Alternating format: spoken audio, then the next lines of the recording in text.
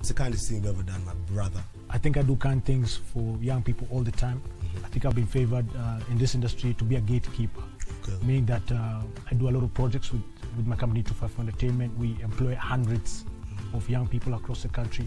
I'm a firm believer, not in handouts, but in empowerment and development of young people. So I feel like every time I give a young person a job to do and they get paid, I think that's an act of kindness. I believe I'm doing God's work in my own way, so profoundly that I started my own initiative called Hustle Yako.